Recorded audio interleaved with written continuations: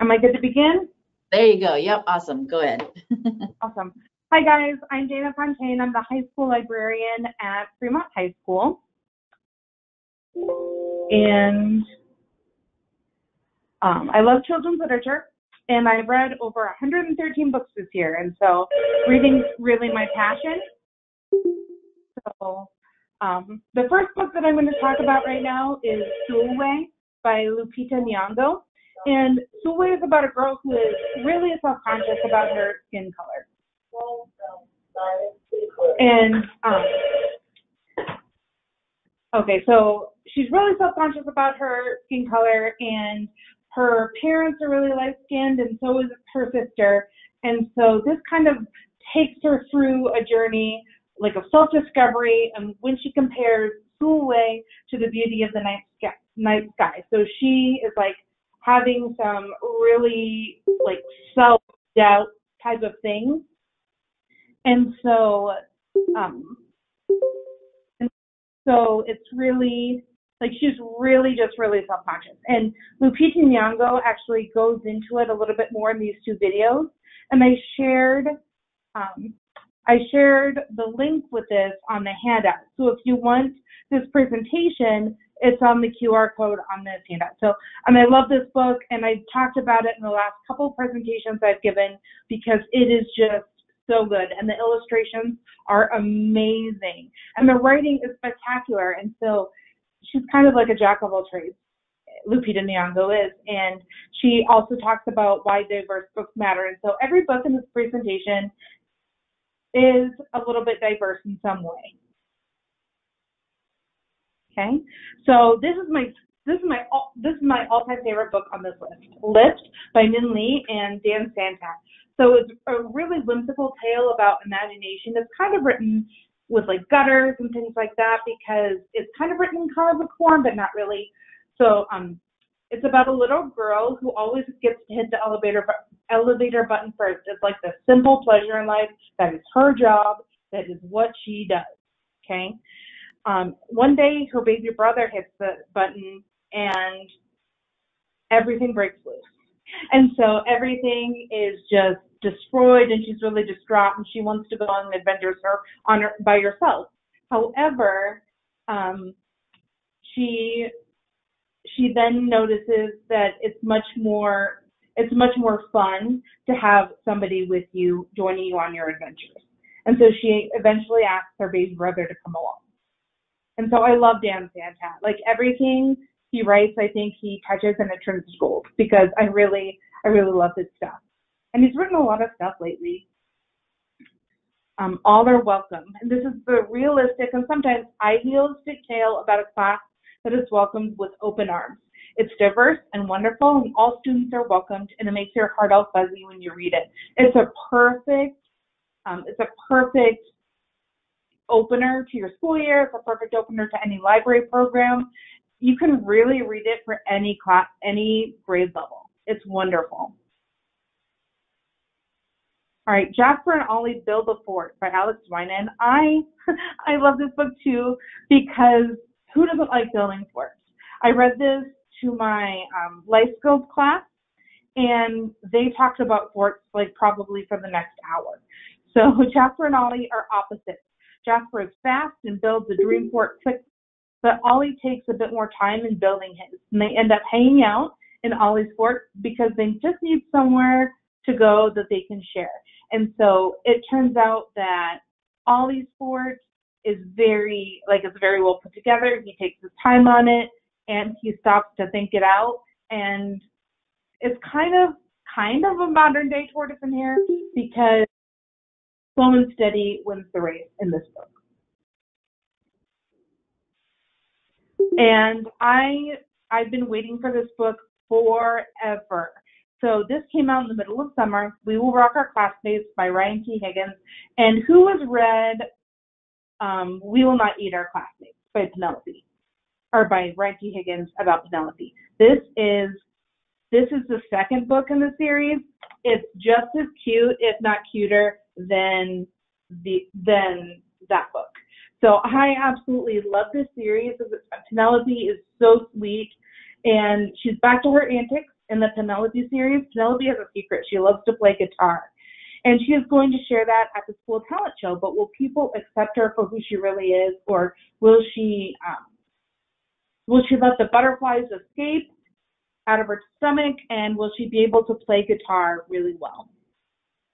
Oh, my granddaughter's Penelope in kindergarten. I've read it 1 million times. Yeah, I love the Penelope books. I hope he writes a whole, 50 million more books because I really love it. It's such a cute series.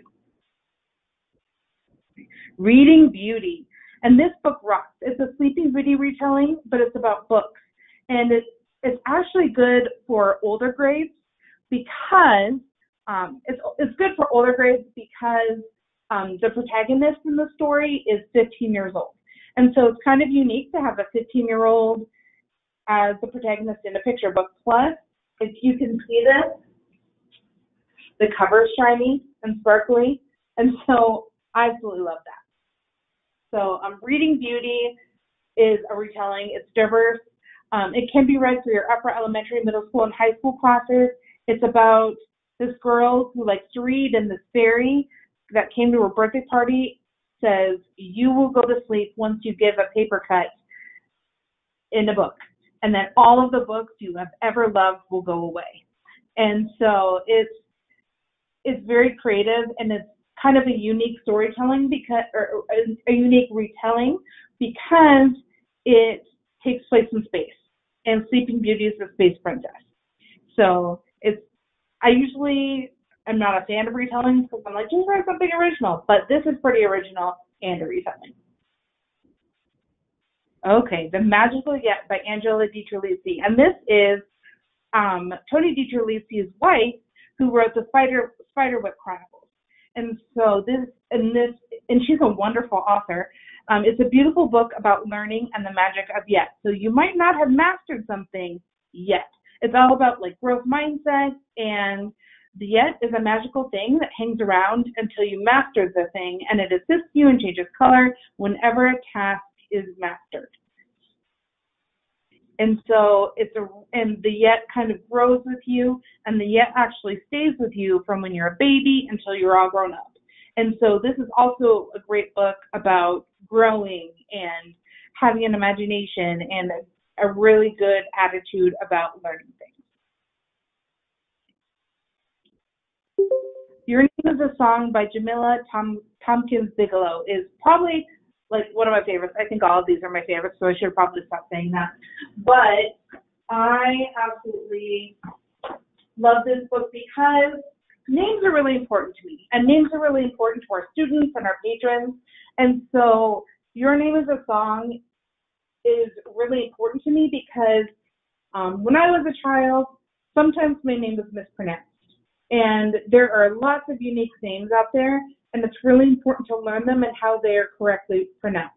So this little girl in the story does not want to go back to school because her teacher is having a really hard time pronouncing her name. And so it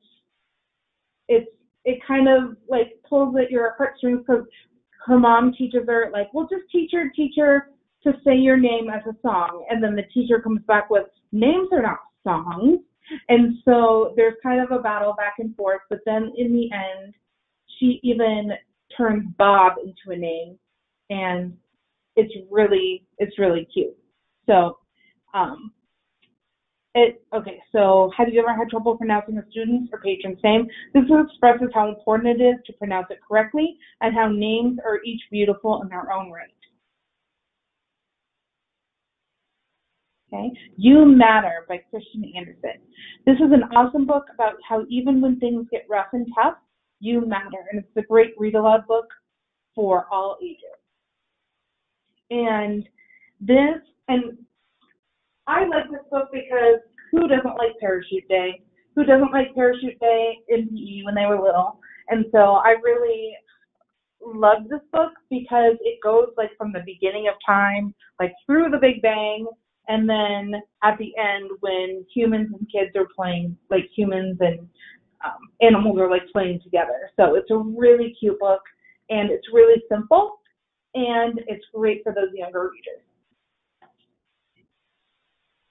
And then I Promised by LeBron James, and I thought, oh, LeBron James, he might just be doing this for the money, but this book is legit. So it's a rhyming book about promises and pledging to do the right thing and trying to be a successful human being. In the back of the book are the promises that each student makes every day at the school to be successful. And if you didn't know, LeBron James has actually started a school in Akron, Ohio. And they were the kids that were most at risk for dropping out. And so he went and made the school, and the kids' test scores are soaring, and he makes them commit every day to these promises. And so he makes them say this every day. I promise to go to school. I promise to do all of my homework. I promise to listen to my teachers because they will help me learn. I promise to ask questions and find answers, to never give up no matter what. I promise to always try my best. I promise to be helpful and respectful to others, and I promise to live a healthy life by eating right and being active. I promise to make good choices for myself, to have fun, and above all else, to finish school. And it's Strive for Greatness. And it's just such a good book because it just goes through the city and it goes through the school day, and it's just a really heartwarming read. And LeBron James is doing great things with that school as well. Okay, so and here's 2 videos if you want to do like a deep dive into the school. Here's the opening of the school, and he takes people on an exclusive tour of the school. So it's really nice. And here are my honorable mentions. These are books that I'm kind of past my 10 minutes, but these super deserve some honorable mentions. So Bunheads is coming out at the end of September, and anything by Misty Copeland is great. So she is seriously a wonderful writer. Like if you watch any videos about her, or if you watch any like Zoom meetings about her, she loves to write. In fact, she liked to write before she even liked to dance. And so Misty Copeland is the founder of Brown Ballerinas and that hashtag, and she's on social media a lot, and she's just such a good writer. And Firebird is beautiful, and I'm excited to read Bunheads, and that comes out at the end of the month. So she's just very humble and very thankful for where dance has taken her in her life. And then Connie Schofield Morrison has wonderful spirited books about living your best life, and these are simple read-alouds.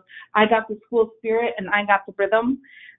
It's a nameless little girl, and she just is so happy, and she's just really spunky, and she is really excited to go to school. And she's a strong person. She goes and like comforts her friends.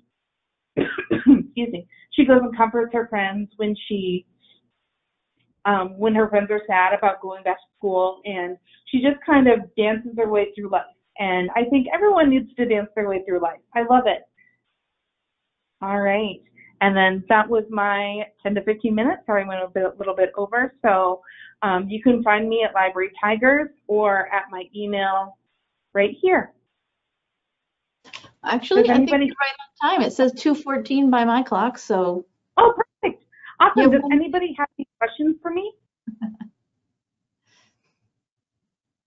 If anybody has any questions or comments or other books to share, there were some comments in the chat about saying great books, that they like some of your books, some of the ones you did mention, yeah. Yeah. So, yeah, share your favorite books. So what books have you read this year that you absolutely loved, that your students loved?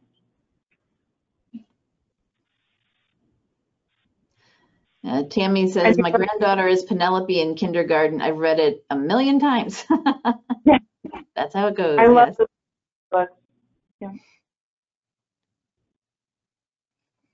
Does anybody have any other suggestions, even books like within the past year or two? I know for most of the year we've been closed, but Do Not Go In There by Ariel Warren.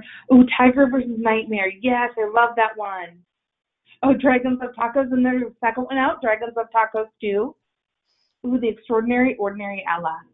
Awesome. I'm going to write that down. I haven't read that one yet. This Way, Charlie. And what's that one about, Angela?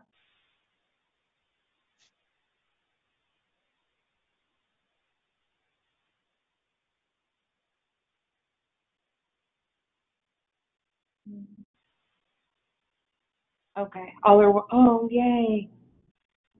All are welcome. Amy, can you explain what that is? How you did that with the story walk?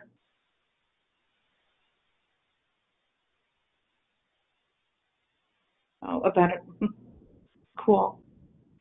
Okay, so This Way Charlie is about a grumpy goat befriending a blind horse. Oh, that's awesome. All right.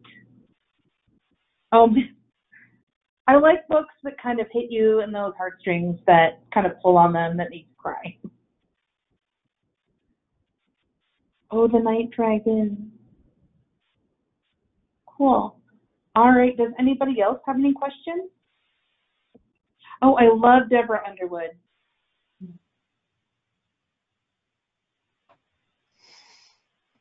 Cool. Mhm. Wherever I go, about a family in a refugee camp. Yes. Mhm. Yeah. All right.